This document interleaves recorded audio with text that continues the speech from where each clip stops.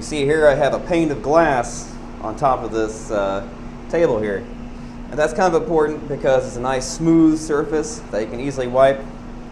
Anything with porous, like if I was just using this table, would be you wouldn't get such a clean surface.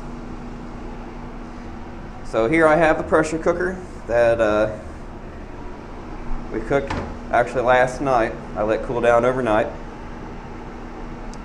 We're going to take our still wet with alcohol paper towel and wipe down the front rim of it, the side that's facing the flow hood. Alright. You want to liberally, oh, you know, here, okay, we're good. We're going to liberally wipe our hands with alcohol. I just kind of grab here with one hand. And we'll take 2 jars out at a time to work with it. Notice how I'm tilting the lid back, letting the air come in and around so no outside air can really get in. I'm going to go ahead and close that back up. Set it on the ground as long as it's closed up. Make sure we wipe the area clean again. Now, there's a whole bunch of varieties of ways we can inoculate this liquid culture.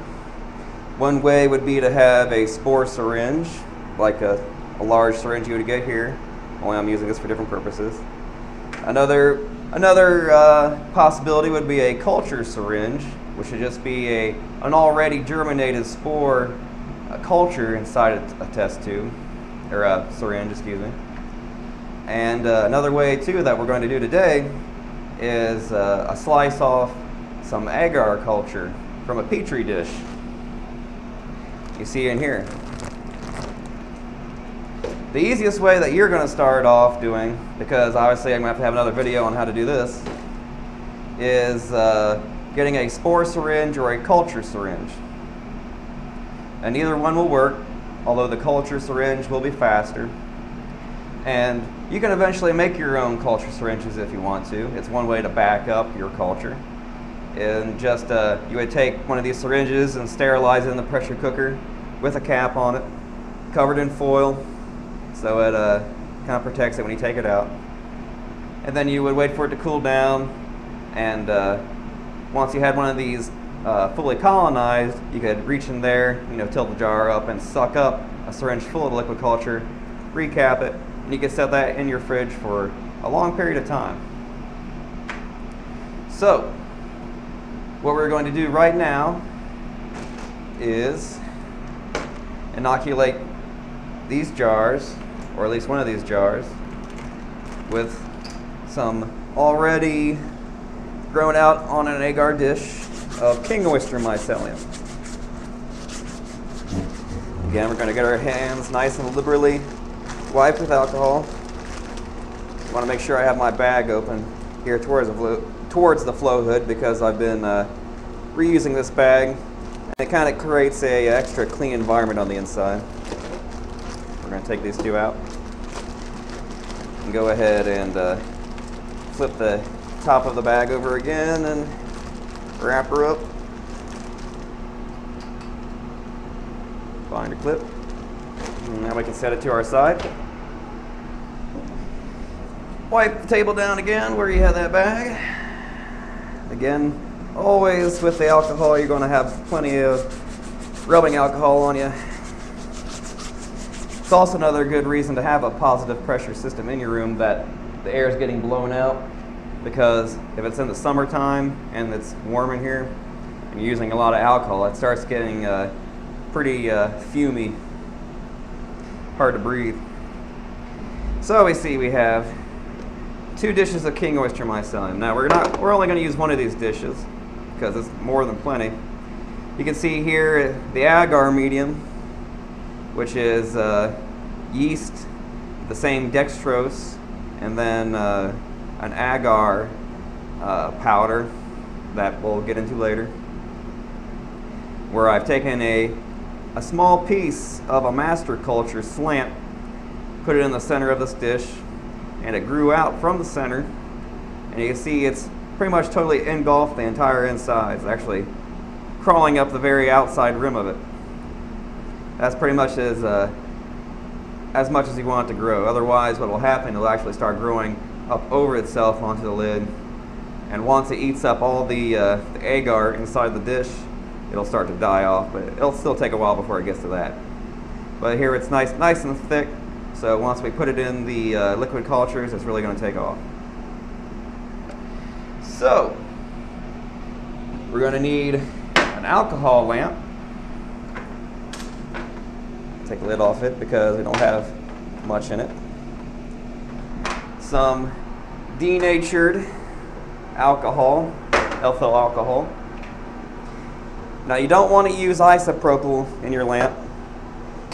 It'll leave a lot of black, sootiness, and it won't burn as hot as just using denatured alcohol. And it's really not any more expensive. Plus, I like the smell of it. Kind of like ladies' nail polish remover. That's actually a little much.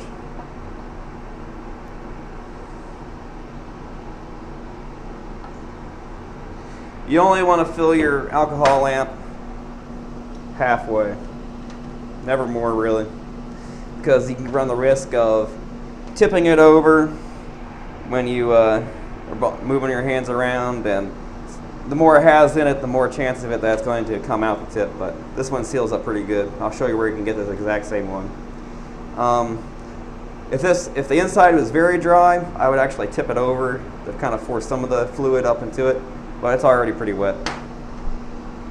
So I'm going to take my already still damp paper towel with alcohol. We're going to clean the outside of this lamp because it is going to get into the flow hood area. And we're going to let that dry off for a minute. Because if we ignited it right now, there'd be so many fumes of the isopropyl alcohol, it would catch fire and that would be a mess.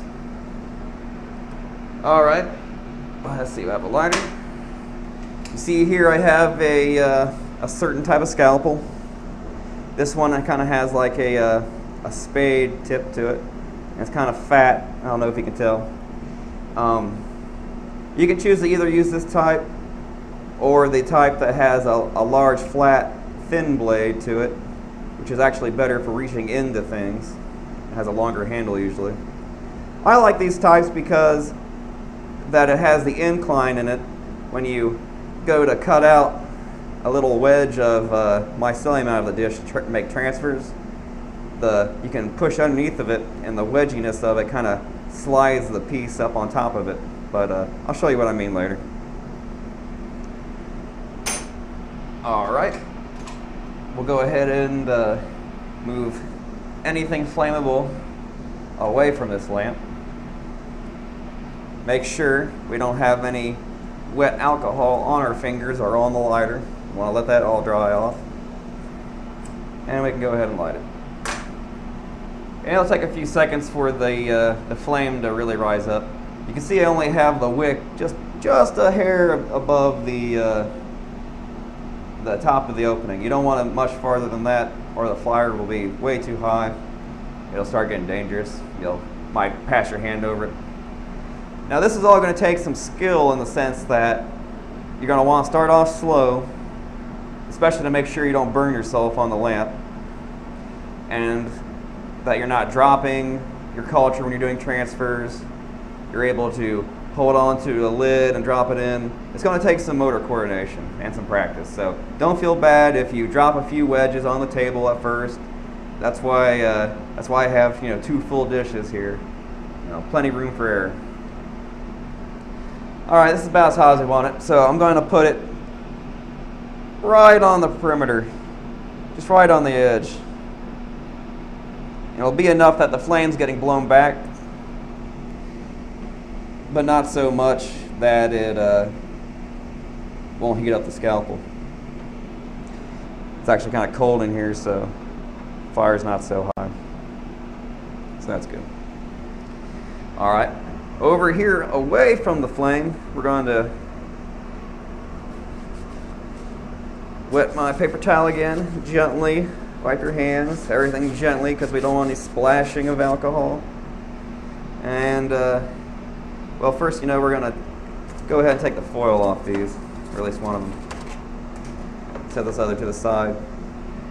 Now you always want to think about the path of air coming down in your flow hood, because say I'm going to work right here, well, you know, you're going to have this blocking the way, and the air is going to go around it. You're not going to get such of a clean area of fast-moving air. You might have some air that eddies in, some contaminant off your fingers. You see I'm wearing gloves. If you don't have hairy hands like I do, you can go ahead and just use bare hands. But I like gloves. I've used them the entire time I've been doing this. No problem. So now we have one jar with the foil off, and we're going to go ahead and unscrew it. It might be tight, so you might have to use some arm muscle there and really get a grip of it. We're going to unscrew it all the way till it's loose and just, you know, sitting on there loose. That way we can just pick it up. Again, wipe your hands down a little bit. We're going to take the outside of our culture on the dish. We're going to wipe it down. You see I have what's called parafilm around it. Peel that off. That's to add some extra layer of protection there. I wipe it again just to be sure. And set that down. Again, make sure there's a clear path to your jar and a clear path of air to your culture on the dish. I'm going to reach over here, grab my scalpel. I'm going to wipe it down from the tip to the bottom, nice and good with alcohol. And then I'm going to sit back and let the alcohol evaporate. It'll only take about 20 seconds, if that. The flowing air takes it away pretty fast. Also, I like to take the piece of paper towel while you're not using it and kind of press it down onto the glass to kind of give it an anchor, so that when you're messing with this dish, see how it bumps up against it and doesn't want to slide around so much. Alright, we're going to go ahead and heat the scalpel up.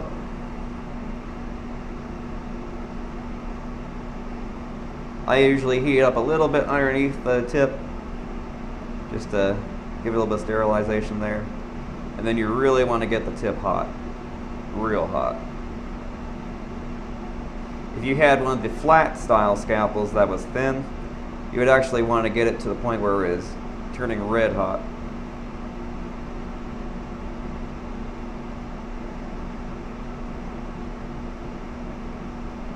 Once the scalpel does get warmed up in between doing a whole lot of transfers, you don't have to really hold it over the flame as much. It won't take as much to heat up.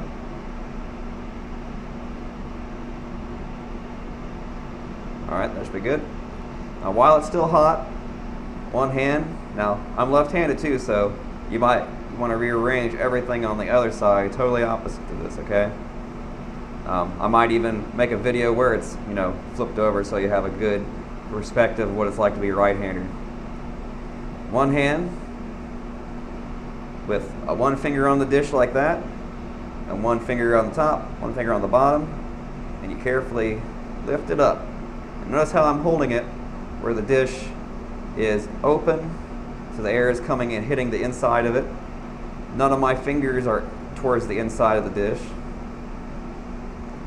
And we're just going to reach down here, start at the center, and slice the wedge out.